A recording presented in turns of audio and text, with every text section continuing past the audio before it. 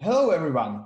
Thank you for watching our presentation with demo of our product we call the Fast Film. The product name represents our mission. We want to enable the user to utilize their own emotional state to browse their personalized movie recommendations faster and without external research. My name is Jury and I'm a data scientist responsible for the product development and story, recommender engine and deployment. My colleague Zach is also a data scientist who played a major role in the product development, NLP modeling, and last but not least, our UI development. Finally, let me introduce Harriet again. Harriet is a GAN-generated person, but she perfectly represents our target audience. She's a movie aficionado, around 30 years, and usually invests 2 hours of her time into experience provided by her favorite movie streamer. Before choosing a movie, Harriet wastes 18 minutes of her time with the interaction with around 50 movie titles recommended to her. While browsing through or interacting with their recommendations, the users refer to Google search and various movie-related websites to justify their decision. For example, they read movie reviews. On top of that, these users have no flexibility when it comes to browsing movies beyond conventional movie genres. When it comes to Netflix and its 180 million global users, we identify the market size of 54 million subscribers. In the beginning were Amazon reviews, and the reviews were with ratings, and the reviews were our data. We engineered 3 missing pieces: the aforementioned filters, movie ratings, and aggregated information. These all came in 2 phases. First, we used LDA model to identify the emotions in the reviews. Second, we utilized TensorFloat and Universal Sentence Encoder to extract the most representative sentences in the reviews. Last but not least, we scraped IMDb repository and acquired general information about movies. In the end, we created a repository of 4,300 movie titles for our product. In our second phase, we juggled with the pieces to build our product. To improve the lives of users such as Harriet, we consider it our mission to reduce the time it takes for such user to pick a satisfying movie. So, all of our features are designed to reduce the time it takes for users to conduct external information search and reduce the time wasted on non-appealing movies. our first feature group is the aggregation of all essential information the user frequently needs to access a movie's watchability, such as its description, posters, and IMDb ratings. Additionally, many of our alpha and beta users express the bulk of time being wasted on scrolling over reviews to identify the main sentiment toward a movie. So, to solve that, we included a review aggregation algorithm by extracting the 3 most representative review sentences using the universal sentence embedding technique and then clustering them to find the most representative 3. Our second feature group is personalized recommendations for users, and it goes as follows.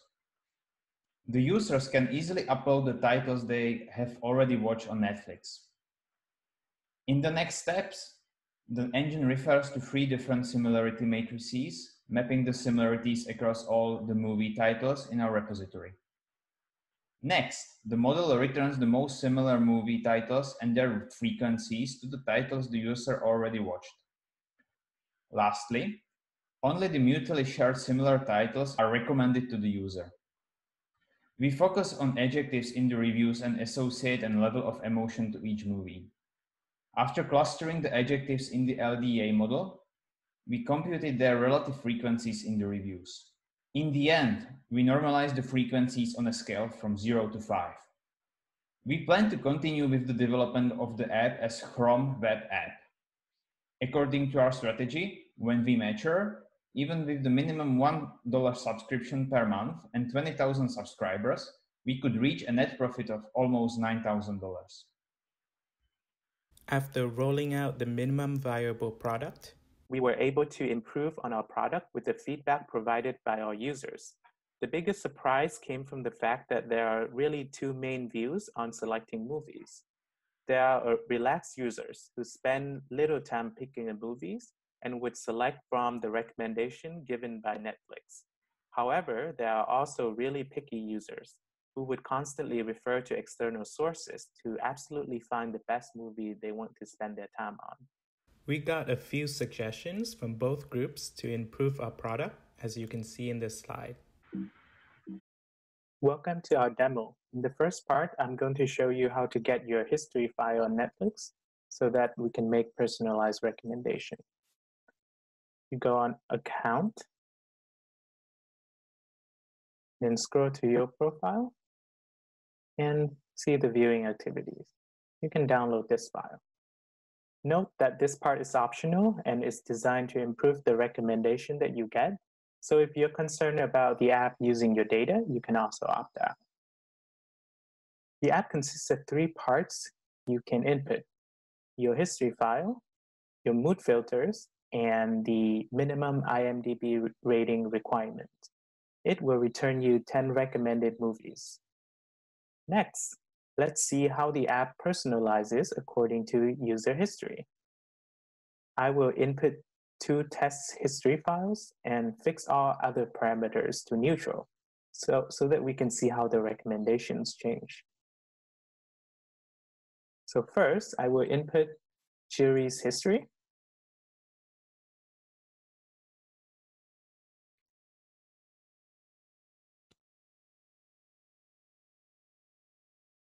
As you can see, here is Jiri's recommendations. Each title consists of aggregated information along with curated reviews scraped on the internet. Jiri is a big fan of horror, so he got these recommendations that are mostly horror movies. Let's input my history.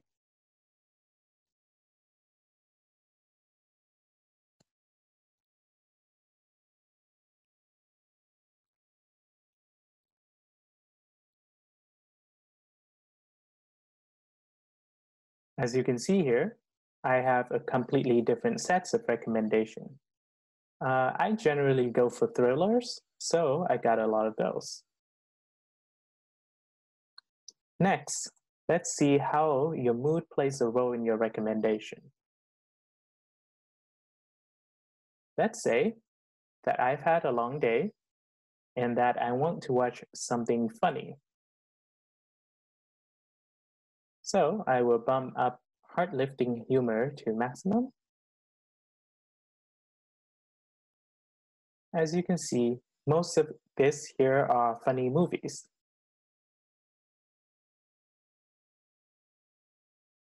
Let's go back and say I want to watch something more realistic and memorable.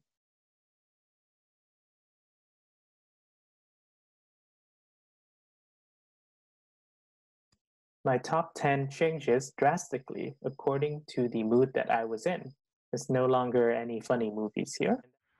In the future, we will be trying to implement A/B testing in order to figure out how to improve our metric and how to evaluate our product. We will also try to improve our representative review system as well as growing the mood filter and expanding our database to include more movies. And that's the end of our presentation. Thank you for listening.